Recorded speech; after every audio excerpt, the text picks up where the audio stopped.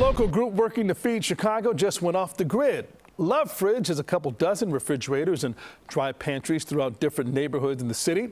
The free food and items are available 24/7 for anyone who may need them and no questions asked. But this particular fridge in Englewood is now unlike any other. It's the first solar-powered fridge. The panels used to power it were installed on a nearby roof and started operating over the weekend.